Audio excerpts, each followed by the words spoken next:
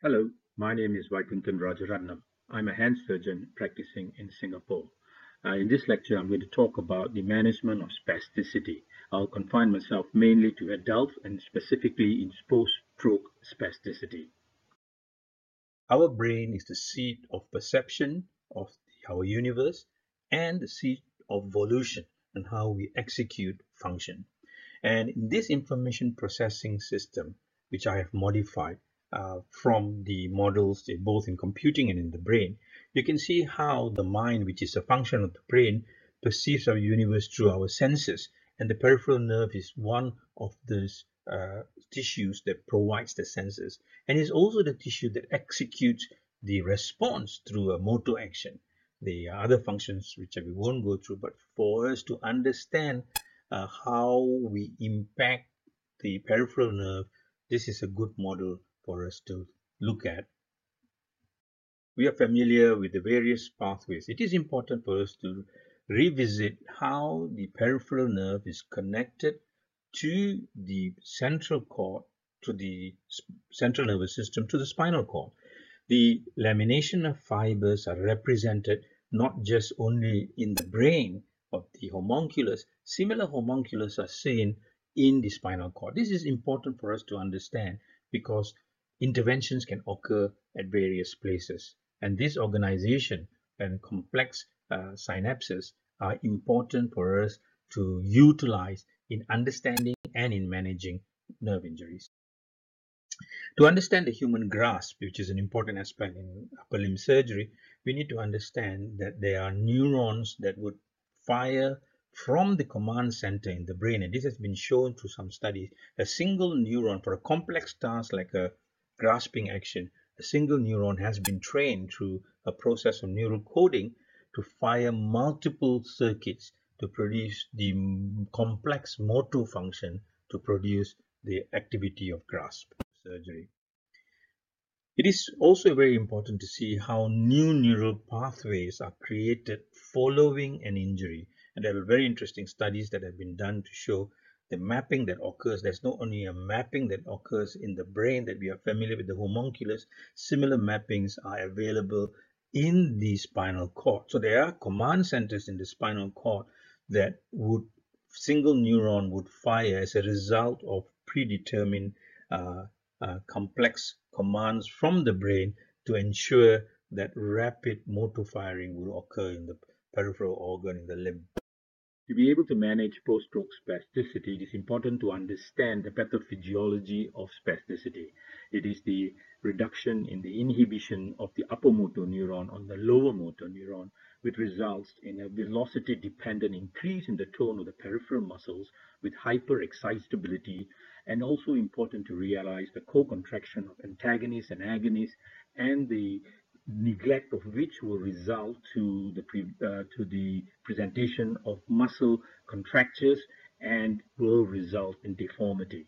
The common causes of spasticity are cerebral palsy, spinal cord injuries, and stroke. 30% of stroke will end up with spasticity, and about 80% of spinal cord injuries ends up with spasticity.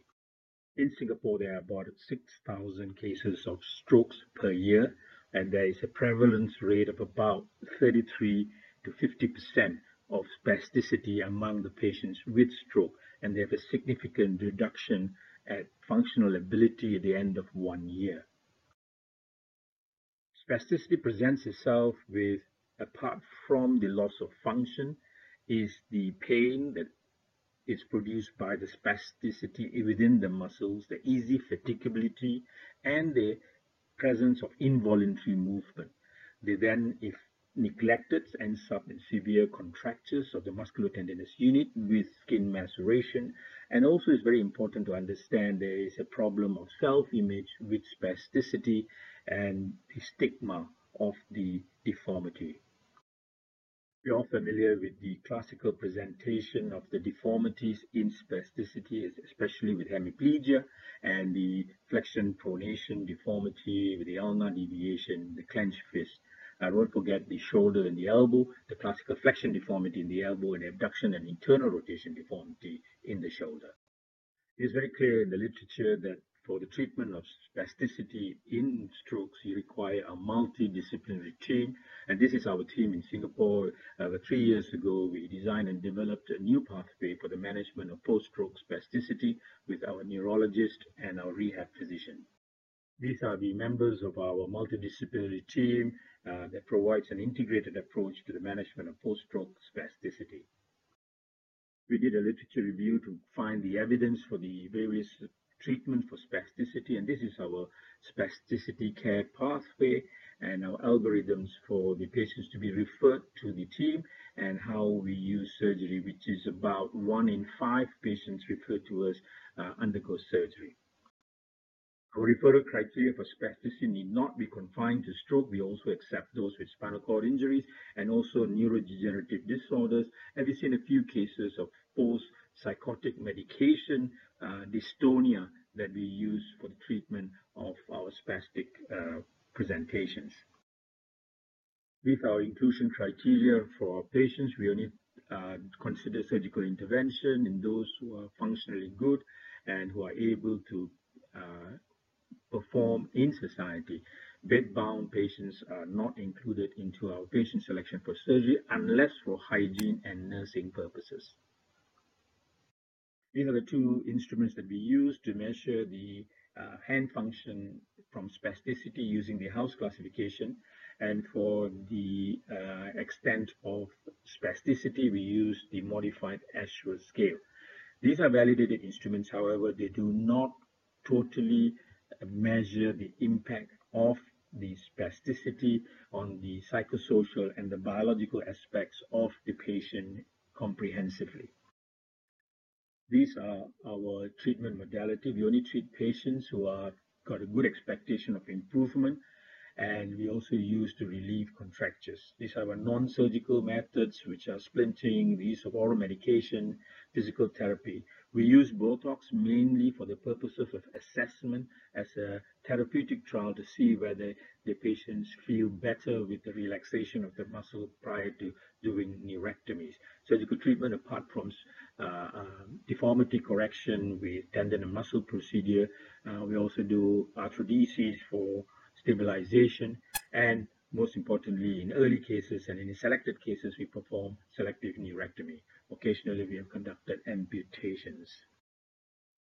The types of surgery that are available for upper limb reconstruction for spasticity a lot, as I mentioned earlier, from selective neurectomy to correction of deformity and tendon transfer. Generally, any form of surgery in the upper limb for spasticity has been shown in this systematic review to be useful. Remember that the level of evidence are all not level 1 because of the nature of the heterogeneity of the populations that has been reviewed.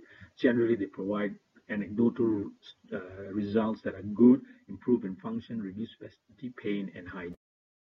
The functional outcome following spasticity reducing surgery is generally tends to be pretty good.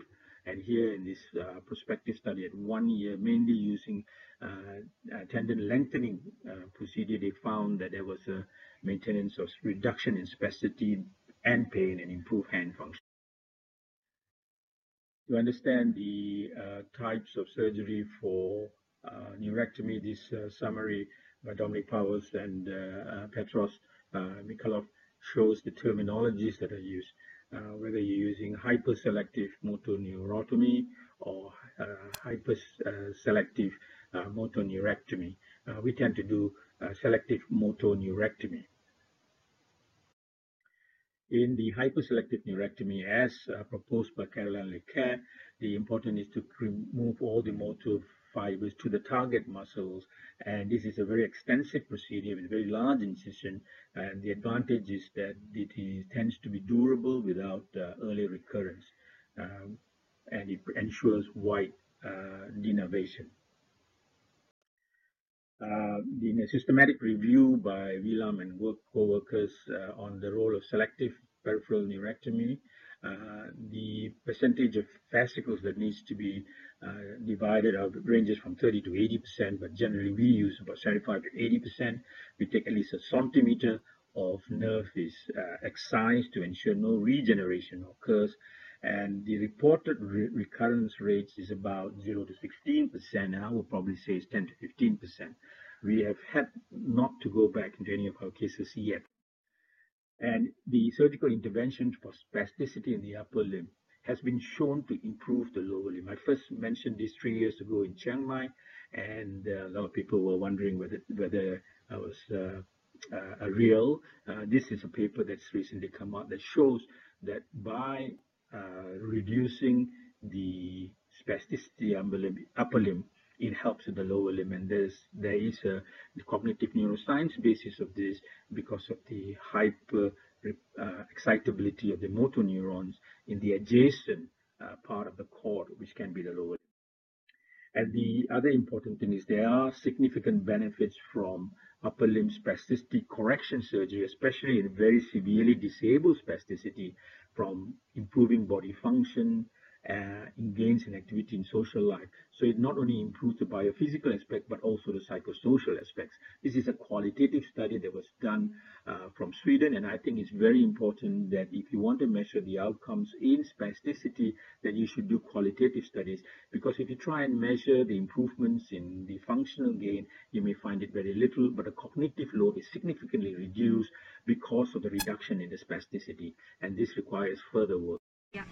Here we look at some, we do neurectomy. This is some of our cases. We've done FDS neurectomy, shows the role of the stimulator, identifying the fascicle that is involved, and specifically to use to divide only the branches that are to that muscle, and leaving at least 25% or 20% of the fascicle, so as to have some voluntary control of the muscle. Here you can see 1 centimeter of the nerve being excised in the nerve that is incriminated in the spasticity. Here we see a flexor pollicis longus that has been stimulated. Usually there's only 1 branch, and so you must be, you can either just take out 80% of it, but I remove the whole segment to ensure that you have denervation. Here you see the patient post-op with the relaxation. This is, you can see the post-op, the plaster still infects. Both the FDS and the FPL has shown relaxation. And this has to be maintained with intensive rehabilitation to ensure the correction. Here we see the lower limb, and you can see very clearly the FHL in the diagram, and the gait which was not comfortable in this patient with the FHL and FDL. So here we have a neurectomy being performed, the identification of the nerve for the neurectomy in the lower limb. And here is the FHL that has been identified, and the flexor digitorum longus, and they are then identified. And here's the patient post-operatively. You can see that the gait has improved, and he has less of a curling of the toes, and when you ask him qualitatively, he finds it's better and easier to move and improve in gait time. And here you can see the correction, you can see post contralateral C7 transfers for the reanimation of the upper limb has been well established since 1986 for brachial plexus injuries. Recently, it has also been used for spasticity and has documented that the donor defects are compatible with function and has significant improvement in functions in the upper limb. Recent studies have clearly shown the anatomical basis for the outcomes seen in contralateral C7, and this review is worth a read to understand how the contralateral C7 produces functional outcomes in the motor of the targeted muscles.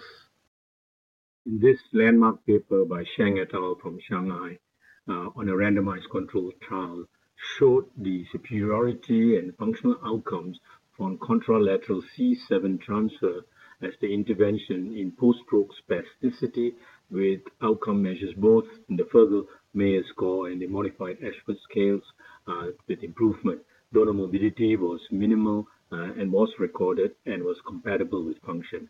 This set the stone for the extensive use of contralateral C7 over the last 10 years in the reanimation of the upper limb in post-stroke spasticity.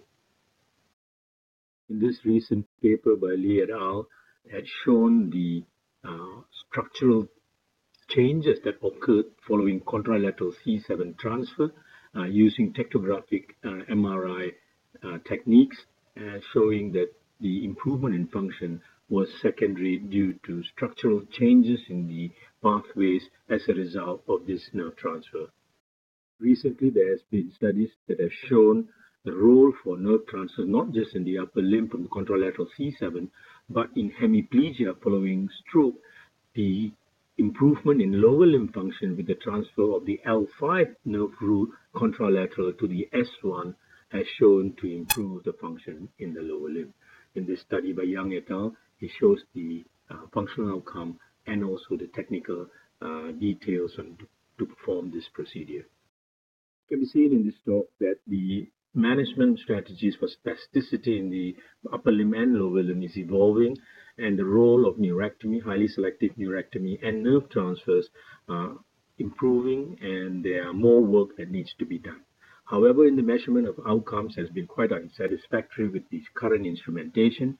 That requires to have more fine instruments to measure the targeted interventions that have been done and not just for pure global outcomes. It's also important to understand the experiences of the patients, as the cognitive load and spasticity affects function significantly. There requires to be more interaction in the multidisciplinary team involved in the care for post-stroke spasticity. That requires counseling, education, and targeted research is needed for us to be able to gather evidence for the importance of surgery in post-stroke spasticity.